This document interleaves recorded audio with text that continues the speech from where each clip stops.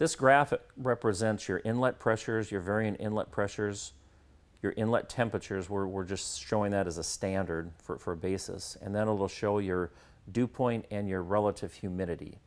So as you can see, as you regulate to different pressures, the lower the pressure you regulate, the better performance you'll have for the dryness or the lower humidity of the air. Today we're going to cover the operation and the technology behind the Tsunami membrane drying system. This technology is actually a technology that actually dries the air or removes humidity from the air. It comes as a complete package when you mount it on your system, depending on what type of system you're using. You just mount the bracket. It comes with a ball valve, so you can install a ball valve so you can shut the air off when you're not in use. This technology is packaged with a water separator, a Tsunami water separator. It comes into an oil coalescing filter, so we're removing any oil before it gets to the membrane. And then it goes through the membrane dryer.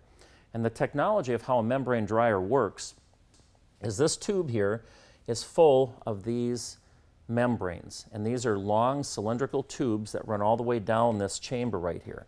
As the air comes in here, the air flows through the center of these tubes, and as that air passes down through the center of the tubes, the moisture, the humidity, the water vapor is allowed to pass through the outsides of the tubes.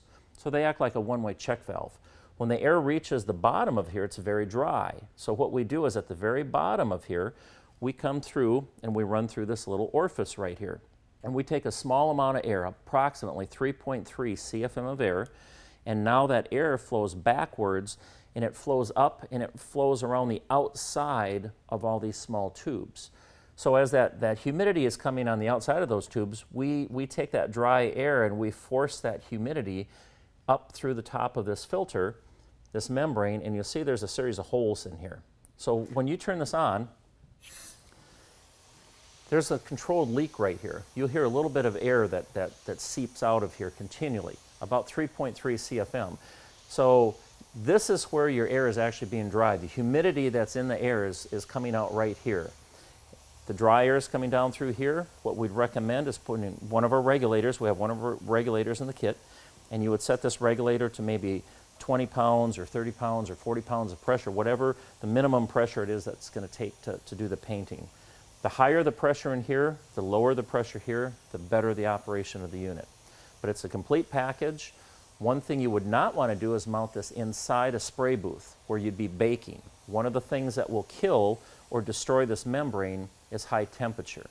The other thing on that membrane is, again, oil. So that's why we package our system with this big, large oil coalescer here, so we keep the oil out. But it's a very simple system. When you're done, so you're not wasting air, when you're done spraying or your equipment's done, you can turn that off and then it'll just sit there.